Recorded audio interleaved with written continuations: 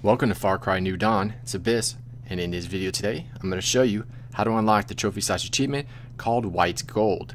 Now, in order to unlock it, you need to commandeer an ethanol tanker and bring it back to one of your outposts. Alright, so first thing first is we're going to need to take over this outpost called the pantry that I show you right in the very beginning. You're going to exit this outpost and go towards the left, and you'll see that this is a spawn location for an ethanol tanker. It'll either be that or a semi-truck.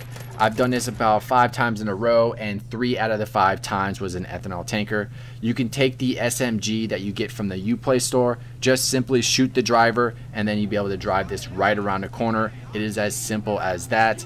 I am early on in this game, so you can easily get 75 to 100 in ethanol real early and easy if you ever need any of that. But once you drive it to the outpost, then you will unlock the trophy/achievement called White Gold. Other than that, if you have any questions, please leave them in the comments down below. If you found this video helpful, make sure you support by hitting that like button and subscribing and turning on the notification bell. With that being said, thanks for watching, and I'll see you next time.